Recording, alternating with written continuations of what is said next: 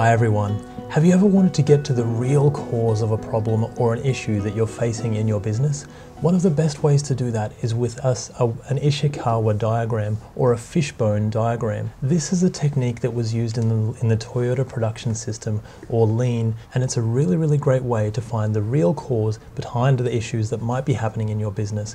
With the Ishikawa diagram, we put the problem or the opportunity at the head of the fish. That's why it's called a fishbone diagram as well. There's the head of our fish, and here are the bones, and here's the tail of the fish. And in looking at this fishbone diagram and the problem that we're facing, now we're putting these the brainstormed ideas into buckets. So buckets such as information. Are we not getting enough information, for example, as we're brainstorming with our team? Or maybe there's something to do with the people. Maybe the people need more things, or maybe the people don't have the training that they need. Maybe there's something to do with the process. Is it a different process that we need to try? And is it the system down below as well? Is there a problem with the system that we're working with, and do we need to change it? This is what we can use to brainstorm with our team. And then when we do brainstorm, one of the best things to do is to take actions. So what is the action that we need to take? Who is it assigned to? And what is the status of that particular action? And we're going to learn how to create this in Excel today. So let's get into the sheet. It's going to be a whole bunch of fun. Now the first thing we're going to do is just do up the header row with all of the titles and the information, and we might speed this up ever so slightly as we do that so we can get into the real goods of the Ishikawa diagram itself.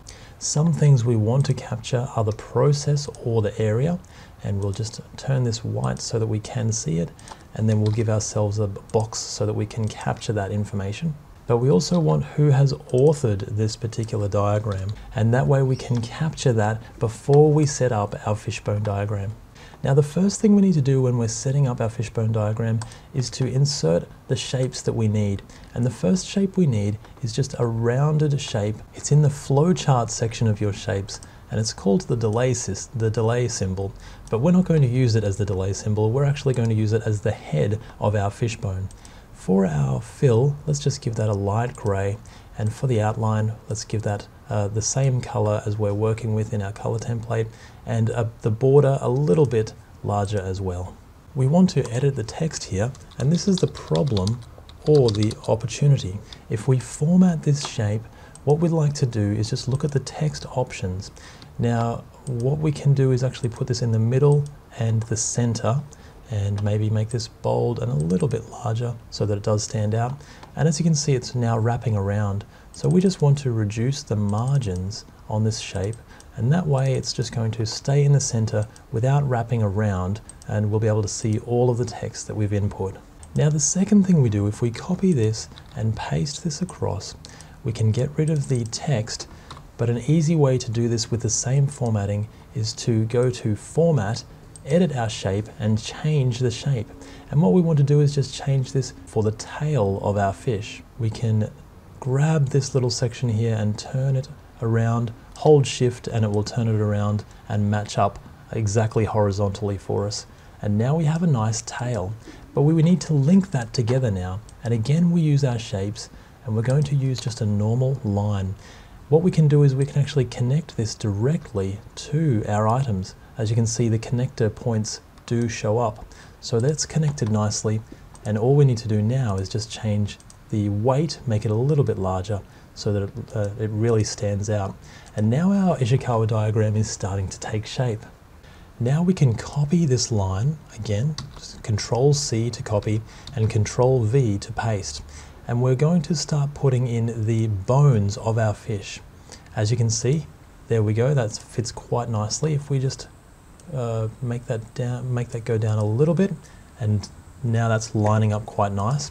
Now if we copy and paste that again, we can simply put that, make our second bone, make sure that lines up nicely again, and now we can do the same for the bottom bones down the bottom as well. But that's not everything that we need.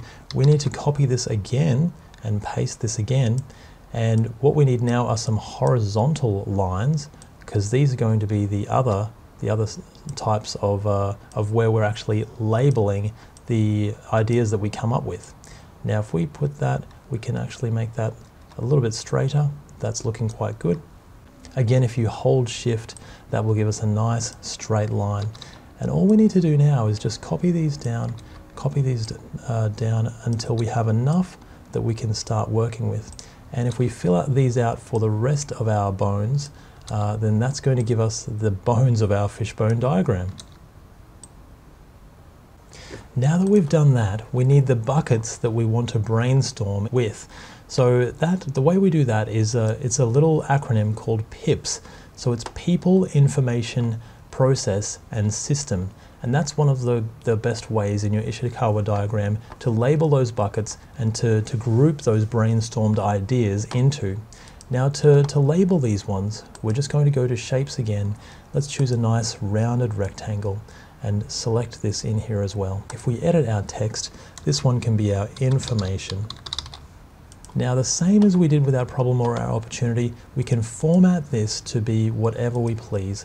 Let's just give it a light color, maybe a dark gray, make it a little bit larger, and of course we have to change those margins so that it doesn't overlap. For our first one, we want this to be our people bucket. So are there any ideas or brainstorming ideas around people? Down the bottom, we just want our process and our system buckets. We'll color that a nice light blue. And system, we can color a little bit differently again. Now we've got our Ishikawa diagram and we can start putting our brainstormed ideas against all of these different areas. But to do that, we're going to need some text boxes so that we actually can fill these items out as we're brainstorming with our team. To do that, we go to Insert and Insert Text Box. And if we just create a text box here, now we can start working with this and formatting this in the way that we want. If we edit the text, then we can say, here is one of our ideas. And if we just reduce that down a little bit. Now for this, we want it to be in the middle. We can have it over to the left and that's fine. But when we format the shape with our text options, again, we want to reduce those margins where we can. We do want to wrap the text in shape, so that's right. For our shape options, we also want our properties. We want our box to resize the shape to fit the text. And that way, if we have more text, it's just going to resize the box for us automatically. Now we don't need an outline for this, so we can get rid of the outline. And now, we don't need a background as well, so we can get rid of the background. And now we've got our idea that we can just copy all of these into the different bones so that we can easily start writing these ideas whenever we need to. As we're doing that as well, what we can do is just go to View and Grid Lines, because we can actually get rid of the grid lines now that we've already got our Ishikawa diagram, and it is starting to look really good. As you can see, we now have a beautiful Ishikawa diagram that you can use to brainstorm these ideas with your team. But one thing that's missing is how do we take action on these particular items? And for that, we just needed an action register, and that's also extremely easy and extremely beautiful to create in Excel. Let's select the area below our chart and just color this in so we know what we are working with. Then we can single out the chart itself. So let's select these items here and turn these back to white, or even no fill is fine. And let's start putting a border around this so that we know what we're working with. We'll have a heading border, and then we'll just separate the numbers here as well. For the heading border, let's color this our beautiful turquoise color, just to make sure that that looks really nice and stands out. And of course, we'll turn the text to white.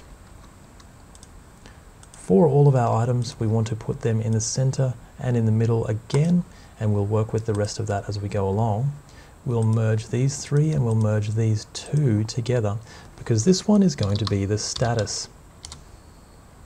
This one is going to be the owner, and this one is going to be the action.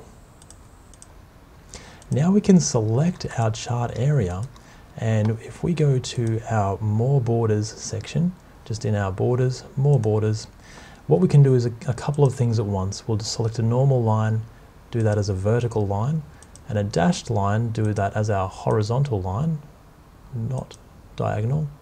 And if we click OK there, then that gives us all of the lines that we need. But we still need to just merge these together so that they do work with what we're wanting. And to do that, we merge a couple, and then we can copy the rest down very easily. Same for our owner, and same for our status as well.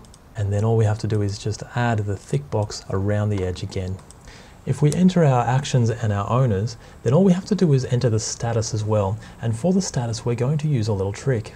First of all, we just need to set up the statuses. So we want not started, we want in progress, and then we want complete. We'll just give those a little bit of a different color so that we know not to mess around with that too much. But once we've done that, we select all of our status row and we go to data, and we're going to go to data validation, and we're going to select a list. The list source is this particular list that we've just set up, not started, in progress, and complete. And if we drag and select all of that and click OK, now if we select here, we can actually choose from a drop down. And this is a really, really wonderful, easy way to do it. But we still want to just give them a little bit of color so that we know if something's not started, we want it to stand out. To do that, we're going to go to Home, Conditional Formatting, and New Rule or Manage Rules. But what we want is cells that contain the cell value equal to, and what we're going to do is just do the same cell value as we're taking the values from. So let's do our not started one, which is that one, and let's give that one a bit of an orangey color, and click OK. And let's do the rest of those as well, manage those rules. In progress, we can give that a light yellow, click OK and apply. And for our last one, cells that contain cell value equal to complete, let's give that a nice light green. And if we click OK and apply, and click OK again, now we have some beautiful colors to go along with our actions and all of our action register. And this is a great way to brainstorm. Now you have created an Ishikawa diagram, all of your very own, that's really usable as well with the action items and the action list. I've really enjoyed spending the time with you creating this sheet today, and I hope you've enjoyed yourself too. I'll see you in the next video. Bye for now.